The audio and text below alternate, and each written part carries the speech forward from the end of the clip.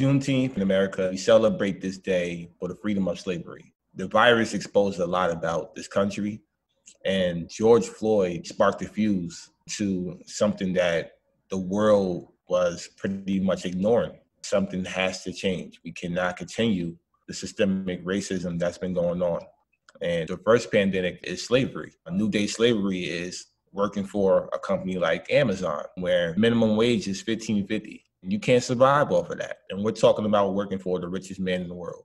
Amazon exploits Black and brown employees, and myself included, firing a number of us over the course of this pandemic. I've seen a number of white employees get promoted right over me with less experience. So all Amazon employees, I'm asking them to call out of work or sick out on the Juneteenth and participate in local demonstrations in your communities and just boycott the company altogether. Don't purchase anything. If you have a Prime account, we're urging people to cancel it.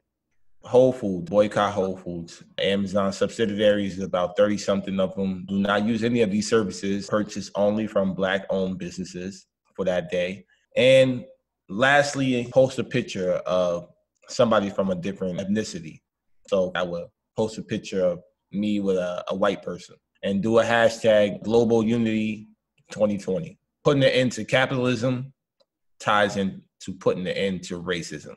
The people at the top are majority white. The essential workers of the world are majority Black and brown. And the people at the bottom that work the hardest suffer the most. On Juneteenth, I will be in Oakland, California with my brothers and sisters of the ILWU, Longshoremen Union. This union is going to be shutting down all 29 ports on the West Coast for the entire day. And remember all the victims of police brutality. And for us to fight systemic racism, we want to defund the police, make a new system for the communities, and continue to fight.